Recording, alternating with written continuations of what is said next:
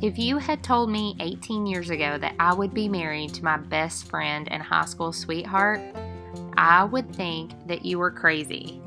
And even more crazy if you told me I would end up having 6 kids.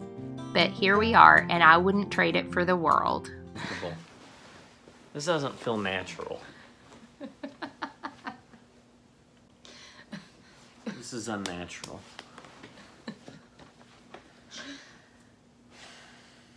What part of it? I'm supposed to look at this? Yes, don't touch it though. Stop it. Okay. So. Sorry, I'm not ready yet. You didn't warn me. You're supposed to say, ready. What is it? Lights, camera, action. Ready, set, go. Ready, set, go.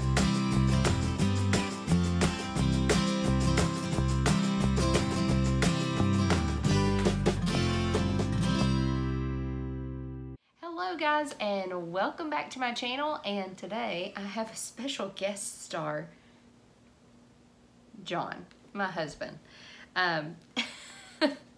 So today's video is actually going to be a Q&A with a homeschool dad.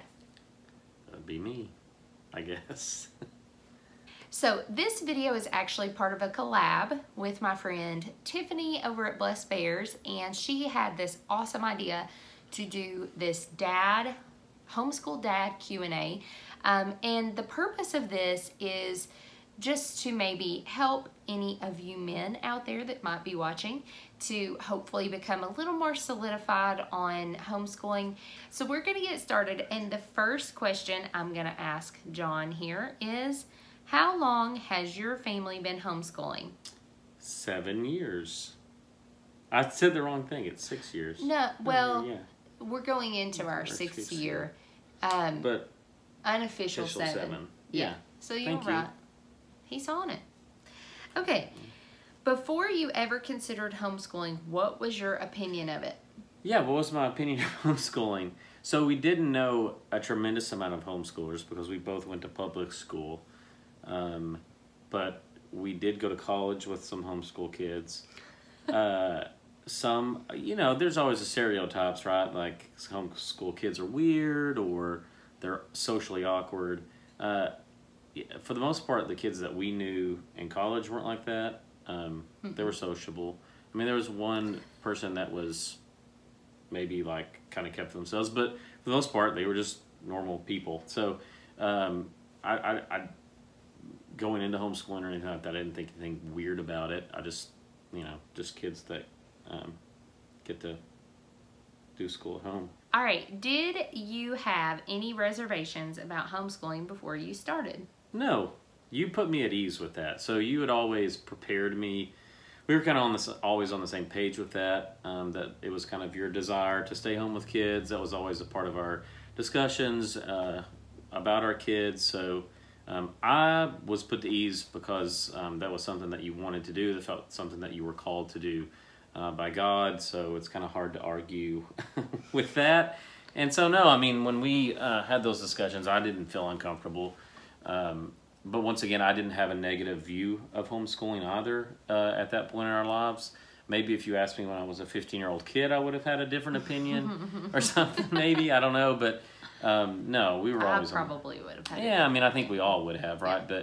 But yeah, I didn't have any reservations at all. So what benefits do you see with homeschooling? Yeah, I mean, I think there are a ton of benefits, right? I think you, most importantly, being in control of your kids' education, I think is super important. And being able to control that as parents, as opposed to being at the will of someone else and what their ideology is. I think that's the first thing I would say. The second thing is you get to incorporate our faith. We get to incorporate our faith in with our kids' learning. So it's not separate. It's just all in one, right? And I think that's super important. And just being able to spend more time with our kids, also being able to them to be able to play at home, stuff like that, getting to do what you want to do when you want to do it, being in control of your schedule for the most part, especially with schooling, I think is just extremely important, and I think it's a giant benefit. And not to mention you can go on vacation kind of whenever you want. So Yes, you can. Come on, that's really the number one reason. Yeah, for real. What do you think homeschooling has done for your relationship with your kids? I'll be interested to hear your answer here.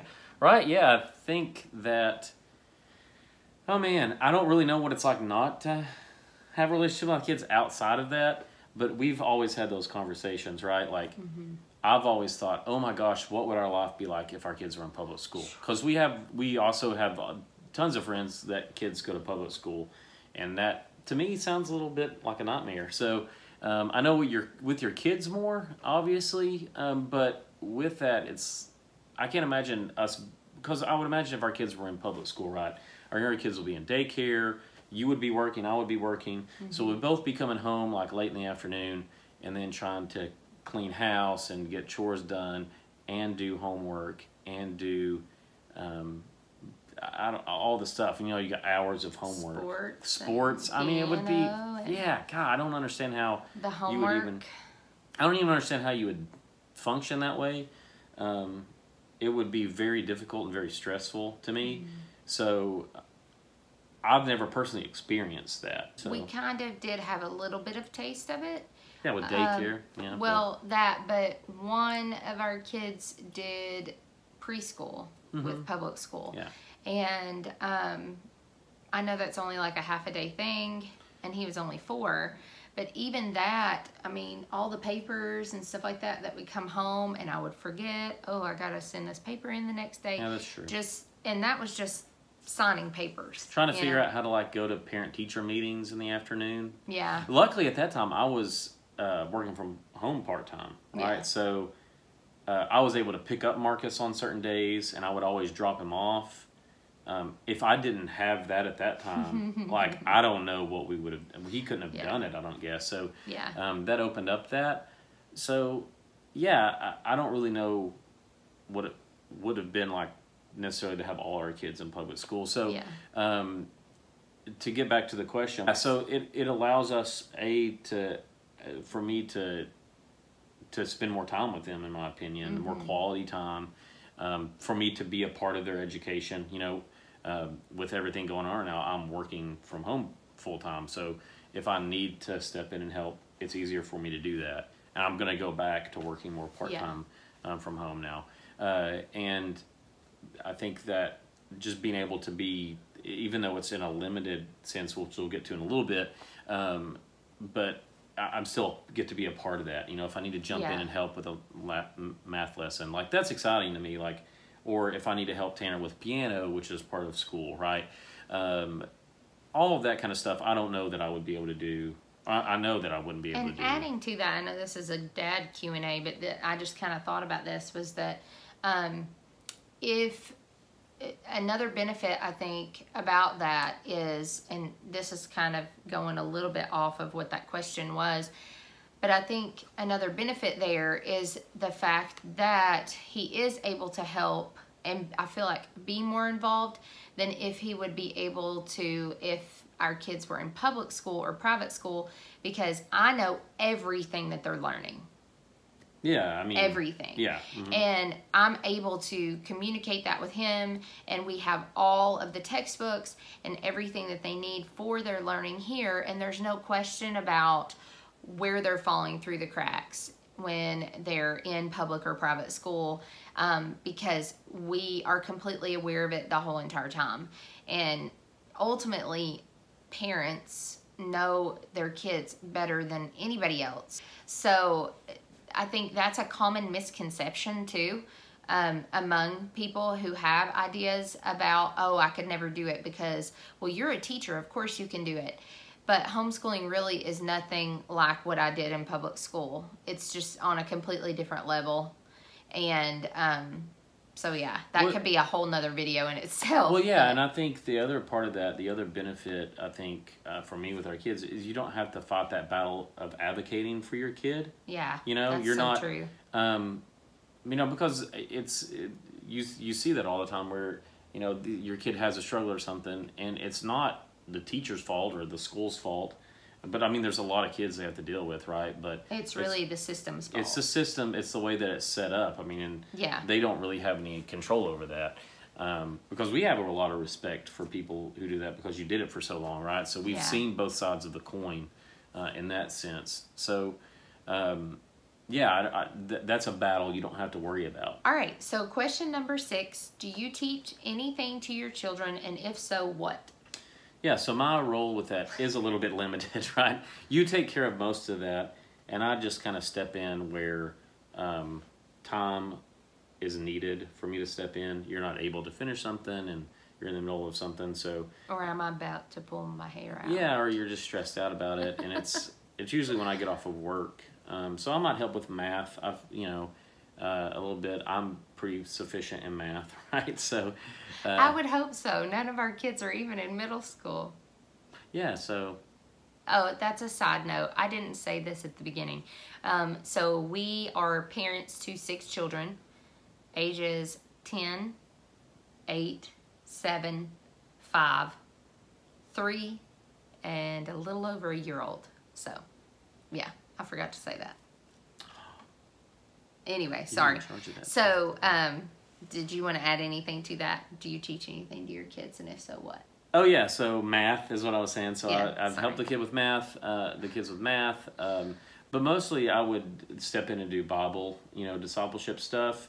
When that's needed, or at night, or whatever, we kind of, school goes all day in our house, right? So there's never everything is, and that's just part of life for us. All right. So what role do you play in homeschooling, and how do you support your wife? Yeah, so once again, that kind of goes over what we just kind of talked about, right? Yeah. It's kind of the same thing. I'm just kind of the support for you, and how do I do that? I kind of step in and pick up the slack where it's needed. If it's a busy day for you, or it's a stressful day, or there's a lot going on, I would do that. I also try to help give you opinions on what our kids are choosing, what you're picking out for curriculum. You'll get my opinion on that. So that's kind of how I roll. I'll let you kind of take the lead, and then because that's kind of your area of expertise.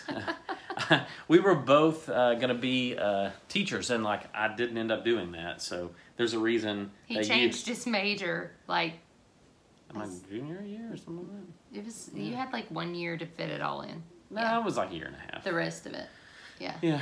So, but anyway, I would just say, how do I support you? I just step in where it's needed. So. And then I help you pick out stuff, or I don't really help you pick out stuff. You pick it and then ask my opinion of it if I think it would work. He also supports me because he can always read me really well, and so plus he's working downstairs right now, so he can hear what the day is like. So if I need to come upstairs, we need a break. No, and so he is amazing about noticing and knowing when I need a break and giving me that break, even in the evenings if I need to get away and take a nice relaxing bath, or he even fixes dinner sometimes. Yeah, when it's hot dogs. Right? You can do more than that. Meatloaf. You did learn how to make meatloaf, yeah. Or spaghetti. Yeah, or chicken nuggets.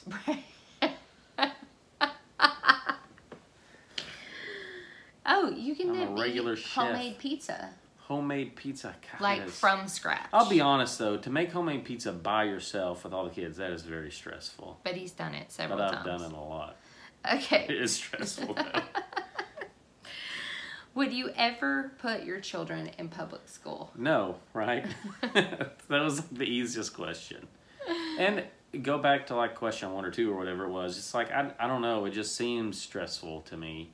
And I know people, that's just their normal lives, and that's fine. That's what you've chosen. There's no judgment there. Disclaimer there. Yeah, I mean, I get it. You can handle it. I don't know. That's just not the way we roll as a family, and that's. But we also have a lot of personal convictions about it as well. Right. Yeah. I mean, we do, and you know, I don't think there's anything wrong with putting your kids in public school. I mean, we both had a public school education when we lived, you know, but it's even a lot different than what we were kids, which was, you know, that was a long time ago. But we both had a public education, but let's put it this way. God is sovereign. Yeah, right. I mean, really, seriously. I would rather God lead those things and then us kind of be stewards of that. We also discussed private education, but like the cost for that just didn't make any sense. And by the time we hit like a threshold of like 4 kids, like financially stuff just completely changes. So it really just never made any sense for us to go that route. Yeah. But that doesn't mean that we never will. Number 9, what would you say to the man who is unsure or on the fence about homeschooling? Right, and we kind of talked about this like for 2 seconds, right? Yeah. I don't remember what you said. Oh, okay. Doesn't matter. Do you have to know what I said? I guess I'm gonna hear. Now you'll find out my opinion of this. Here we go. Yeah, I said it's a little hard for me to relate to that because we were always on the same page, right? So our relationship really doesn't work to where you would want to do something and then I wouldn't want to support that. So the majority of the time, I'm sure there's been stuff, but on major things like, are you going to homeschool your kids or quit your job to come home, you know, we're on the same page there, right? And I want to support you to be able to do that. So what that question kind of sounds like to me when I hear that question is like a wife wants to homeschool her kids, but then the dad has reservations about it.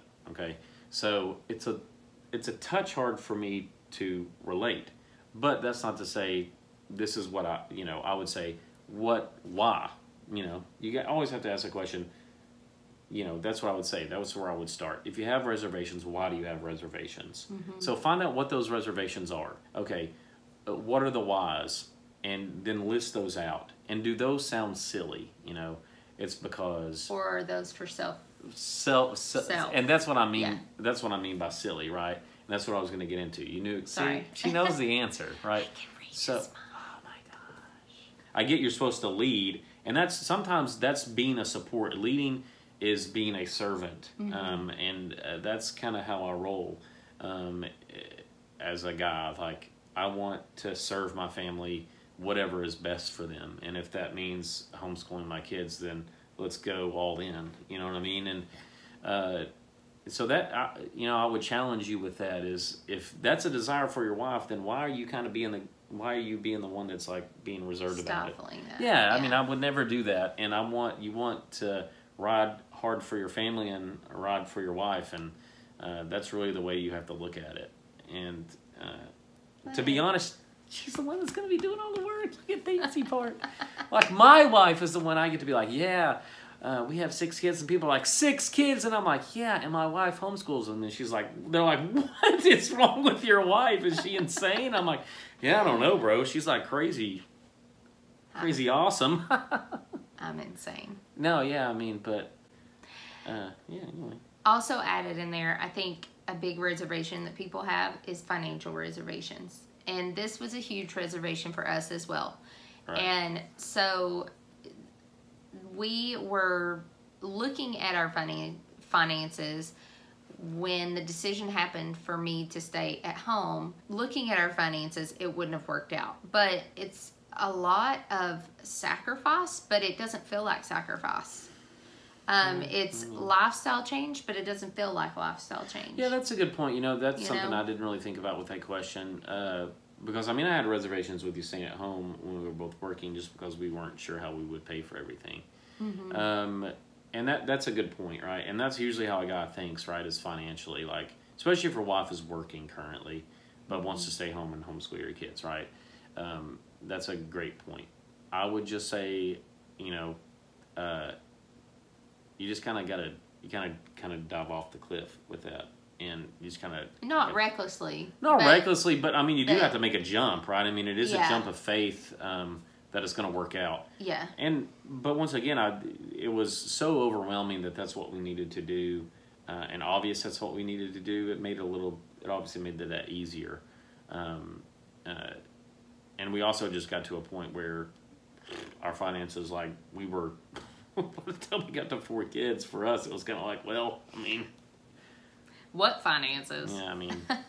So, yeah, I mean, you do have to be, but that goes back to what I was saying before. You have to sacrifice, you have to serve your family, and what do you have to do to serve your family? Do you have to eat out less, or do you have to, you know, drop the TV subscription, or drop the whatever service, or drop the I'm going out to golf every single weekend, or, you know, I don't get to do those things anymore, and I'm cool with that. Like, that's fine with me. Like, it just makes them more special when you do get to do them. Yeah, exactly. So. And it's not like I don't ever get to do anything. So, and that's what makes retirement sweet, right? Retirement.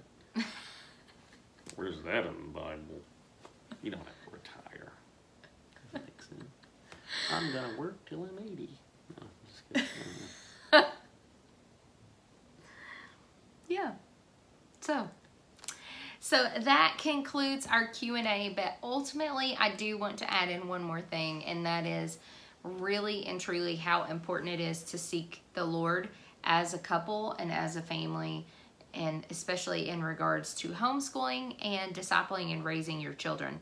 And so, yeah. Oh, 100%. He taught me that. I did? Yeah. Huh, wow. See, I am a teacher. Thank you so much, guys, for joining us today. Make sure to check out the playlist down below that Tiffany has put together for us. Check out her channel too. But there are lots of other families that are participating in this dad homeschool Q&A as well. And so if you're looking for more insight, then I would say go check it out. I know I can't wait to watch it as well, and we're already a homeschool family. So. Oh yeah, 100%. Yeah. So thanks so much, guys, and see you later.